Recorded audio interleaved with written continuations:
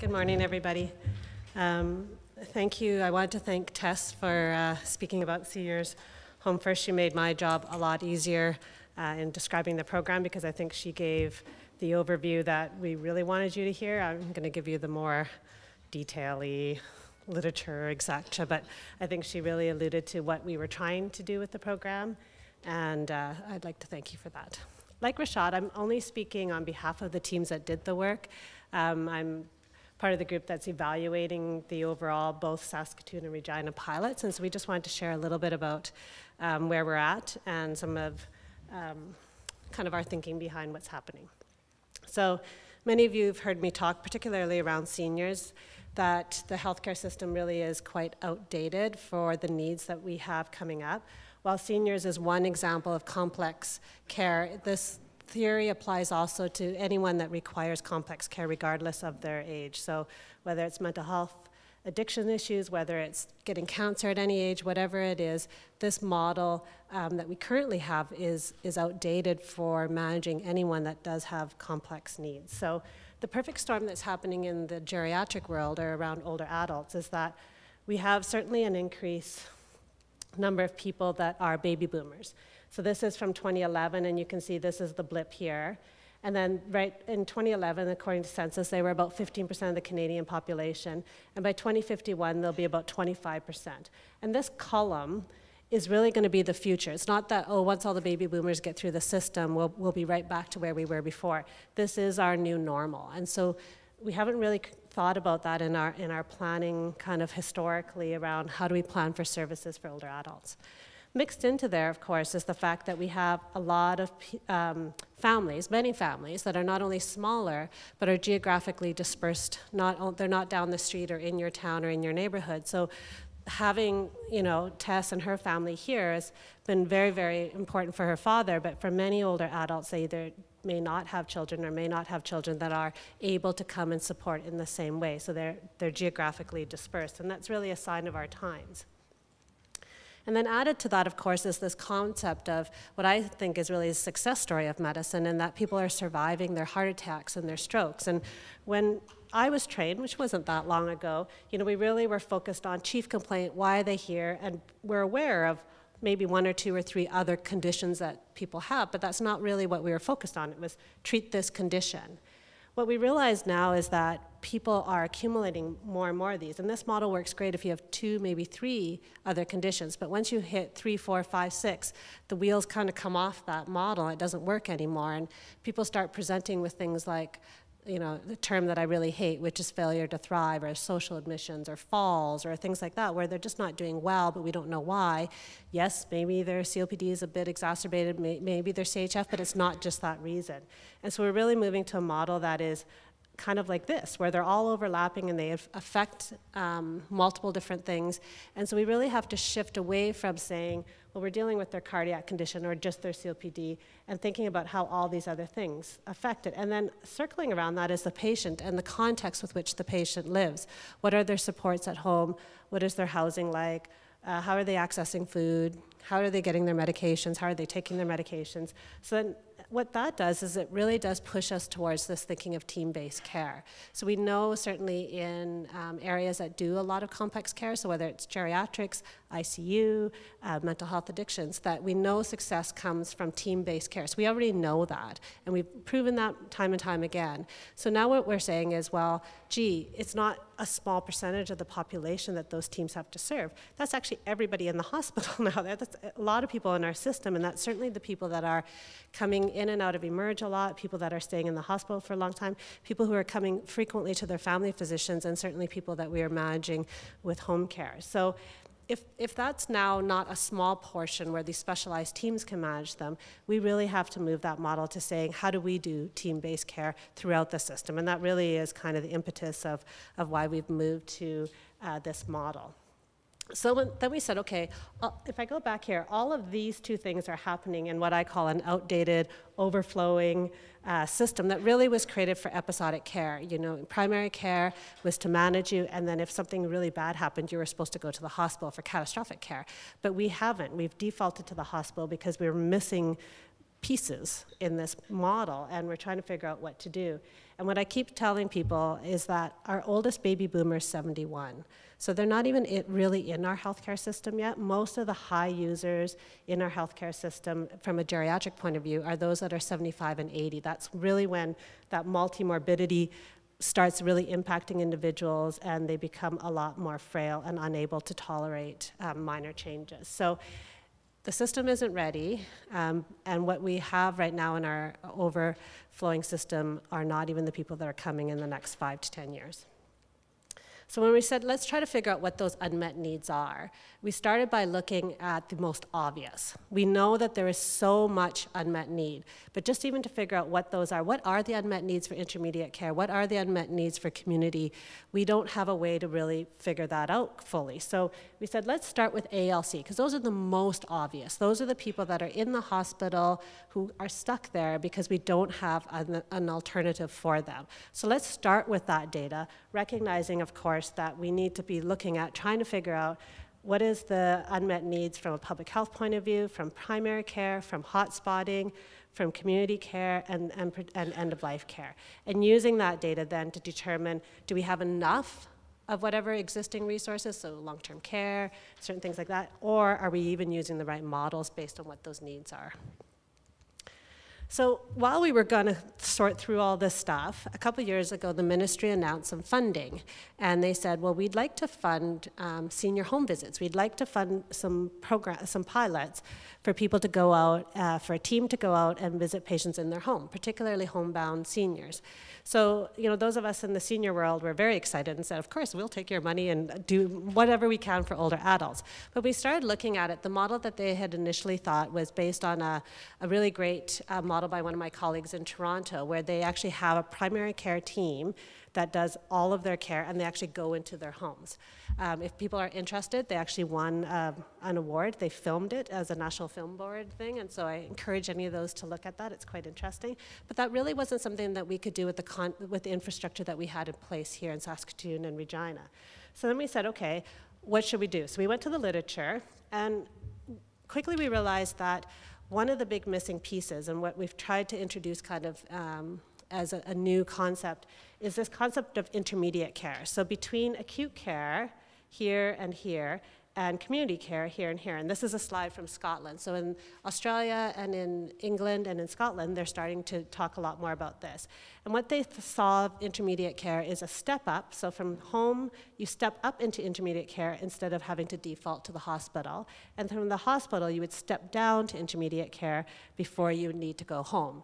So that intermediate care can either be bed-based, so rehab units, units where you might reablement units where we get stronger, or they may be home-based ones. So we said, oh, well, that's interesting. I think that that's something that we could do, is this concept of home-based intermediate care. That is kind of what the ministry had wanted us to do, is to provide care in patients' homes for seniors. So the next thing we do, and this slide is very busy, but we went to the literature and we looked at all these different types of care in the community. So the bed-based intermediate, which we already talked about. What were the programs that you could pull from acute care? And underneath here, in really light writing, and I'm happy to share if people want it, are all the examples of all these different types of programs that have been proven in the literature. So rapid response short-term teams, longer-term management of complex high-risk patients. So in here is like your chronic disease management. Obviously, a lot of the changes that are happening in primary care, so the patient medical home, for instance, and then around wellness, so public health, social isolation, all those things. So we said, well, gee, that's a lot of stuff to do. So we targeted in and we said, taking the evidence, taking what we know, let's figure out what we can do.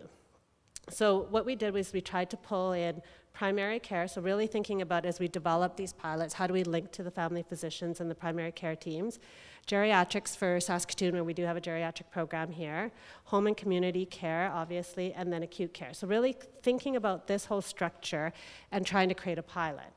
So the pilot was started in Regina and Saskatoon, slightly different approaches, slightly different funding models, But the core concepts were this idea of interdisciplinary teams. Very quickly, again, we realized with the funding that we had that the programs in themselves couldn't really do it. We didn't want to create yet another isolated, siloed program. So there was a lot of communication around how do we link with existing resources that are already there, so paramedicine programs, Home First that had already been funded, and certainly home care that was also in existence and already doing a lot of great work out in the community. How do we partner and start figuring out what are some of their obvious gaps and what do we do? We also did a little bit of work in Saskatoon because we had the program here around training that team. So really spending some time with them up front and training them on geriatric core competencies. So understanding approach to polypharmacy, approach to falls, multimorbidity, things like that. And the areas that we focused on, again, were based on the literature to say, what could we do to avoid going to the hospital and being admitted? What could we do to pull people out a bit earlier, what the literature calls early facilitated discharge? And then really thinking about those care transitions, because as Rashad was saying, high quality care transitions, a lot of those elements are done by those intermediate care teams. They're the ones that enable it, and much of that literature was based on those types of teams. What we also found when we started looking at, as the teams were developing, was that we were recognizing a need for palliative care. So some of it was cancer-related end-of-life care, but a lot of it was end-stage COPD, end-stage heart failure, because we don't, again, really have good alternatives. So what we end up doing is sending back and forth to emergency. And part of that was around that advanced care planning, which you'll see is also in the high-quality care transitions. So the evaluation is underway. We're almost done. It was a lot harder to evaluate than we thought, partly because it was a true PDSA. Like, we kept changing what the teams did, who we focused on, where they were located. You know, there was org structure changes. So it was a constant evolution, and so to really have a stable population that you could really evaluate was a bit of a challenge. But what we already know from our preliminary look is that we're having a definite impact on the amount of ED visits for the patients that have been seen by the program. So the number of times they go back to the emerge has significantly decreased. And if they are admitted, we think that there's a trend that's showing that that's decreasing. And should they be admitted again, then the length of stay is shorter. And we're just waiting for the data now to say, for the ones that we pulled out, did we shorten their length of stay, which we assume we did, but much harder to collect. So stay tuned, those results are coming. What we learned so far from this process is that change takes time. Not only are you rejigging and moving people, we are changing roles and how people traditionally have seen their roles and how they've worked together. There's also a lot of moving pieces that also have to be restructured, so everything from reporting, who do you report to, things like that. We also know that the service has to be available 7 days a week. Saskatoon, for instance, started as 5 day a week. I think Regina did as well. And we're realizing that we can't start this service and then say, well, you're on your own for 2 days. And so we were really pulling home care and primary care in to coordinate that, when it would have been easier if it had been 7 days a week. Co-location of the team was quite critical. We are talking about how do these teams work together. Putting them together in itself is not enough. At least it is a start to be able to have those conversations to say, what are you doing? And if you're going out, can you check on this and things like that? And then really it is around how do you work as a team. We also know that education around whatever the particular needs of the patients that you're serving. So in this particular pilot, it was really around geriatrics, and we spent a lot of time during case reviews doing education as well to really bolster that, and we're doing some work in Regina now to help their teams increase their knowledge around geriatrics as well. We found that the palliative care knowledge, so even for someone like myself who's a geriatrician and an internist, having worked, a fair scope, that was even an area that it was really great to have Trish, who we heard about earlier, who did extra training in palliative care, be there to help the rest of us learn more about that. Communication was a big pain in the butt, and so we really have to focus on figuring out how do we communicate. So we have various different team members that chart in various different forms, everything from paper to electronic health records to community Procura records to, I'm not sure what else, but they were everywhere. And so we had no centralized way of being able to do that. So we know that this is a backbone to high quality care transitions, but it's also a backbone to how teams work, particularly, I think, in areas where you're not on a unit per se. So if you're in a geographical network or in a smaller community where your team may be spread out over a larger geographical area. We also know that the results are better if we target. So as I said at the beginning, we looked at, what can we do to prevent admissions? What can we do to pull out patients? What can we do for palliative care? And it really did spread the team and spread some of the results. So, one of the learnings there is to really think about focusing on where we would make the most impact. And it looks like right now, as we found out in the modeling, that's certainly pulling people out of ALC. But what we noticed from that is not only did that shorten the length of stay in hospital, but it actually did reduce those admissions or ER utilization and readmission. So you are having an impact on the whole cycle.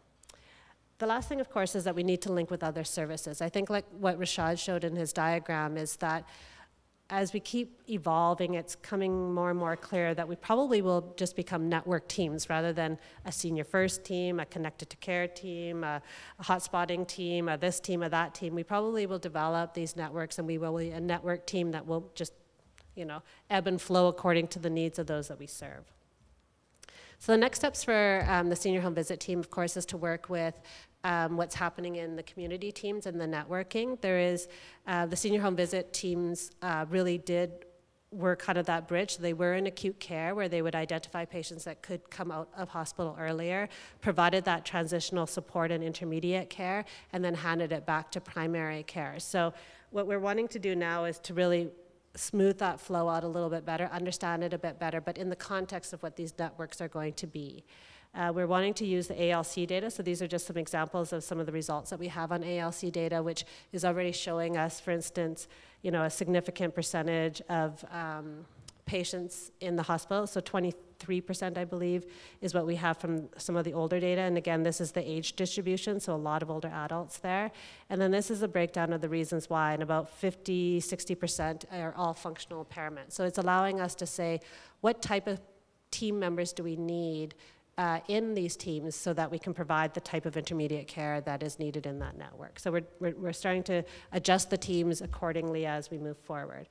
We're also working on a better communication plan, and there's some work that is globally going on throughout the province on that, some more education and some ongoing evaluation and continuous quality improvement. So that's it. Thank you.